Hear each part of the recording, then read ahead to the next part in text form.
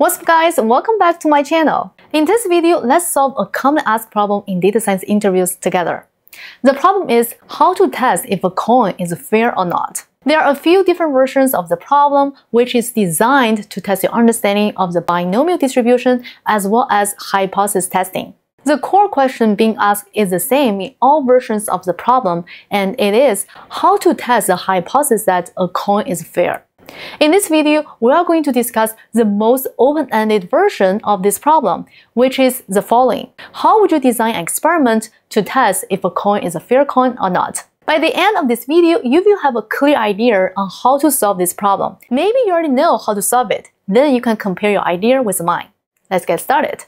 Before we discuss this version of the problem, we need to be familiar with several concepts, including the binomial distribution and hypothesis testing.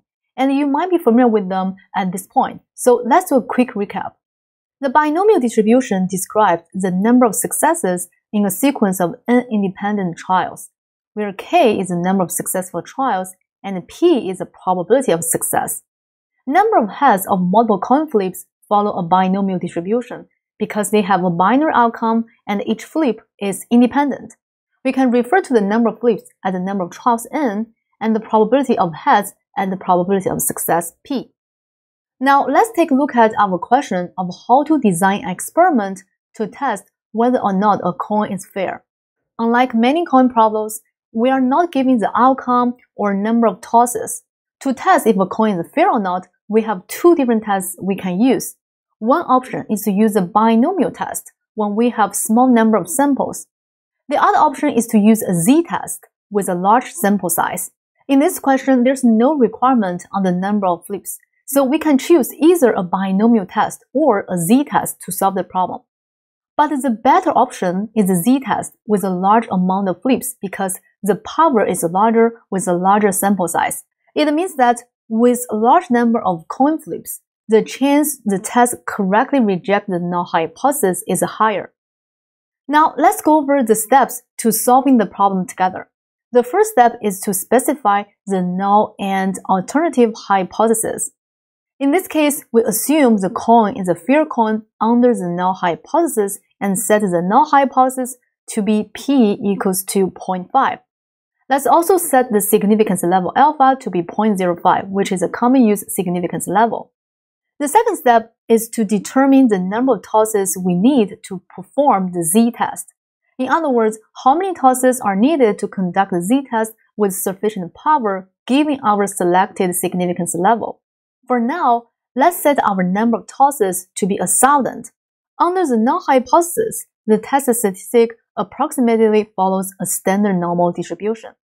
In the numerator, we have n multiplied by p hat, which is the observed number of successful trials. The probability of success p represents the probability of success under the null hypothesis. So n multiplied by p is the number of heads under the null hypothesis. In the denominator, we have the standard deviation of the binomial distribution. We can also use k to denote the observed number of successes, and k the same as n multiplied by p hat. Now we can compute the mean and the standard deviation of number of heads under the null hypothesis. Let's plug the mean and the standard deviation into the formula for the test statistic. The next step is to get the threshold for the observed number of successes, k. We can define success as a head or a tail. Either way, the threshold is a number of successes under the null hypothesis. If we observe a number of successes within the threshold, we fail to reject the null hypothesis and conclude the coin is fair. Otherwise, we reject the null hypothesis. To calculate the threshold, we can find the critical value based on our choice of the significance level, 0.05. The critical z-score values when using a 95% confidence level are negative 1.96 and positive 1.96 standard deviations. Because we are doing a two-sided test, the critical z-score can be a negative value or a positive value. Now we are able to calculate the threshold of number of successes, and we get k is larger than 469 and less than 530.98.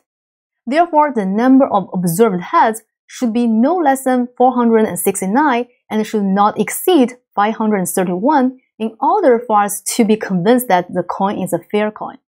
This applies to the number of tails as well. Otherwise, we reject the null hypothesis and we are convinced that the coin is biased. Now, let's summarize what we have learned in this lesson.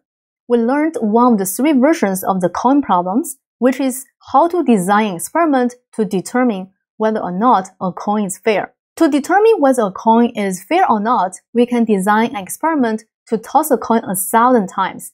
If the coin is fair, we should observe 469 to 531 heads, and the same applies to tails. Otherwise, we should reject the null hypothesis and be convinced the coin is biased. Alright, that's everything for this video. If you enjoyed it, you may also want to check out this playlist on solving more statistics-related problems. I talk a lot about data science interviews, as well as tips and strategies to land your dream job in the tech industry. So make sure to subscribe to my channel to get updates about future content. Thank you so much for watching. I will see you in the next video. Bye!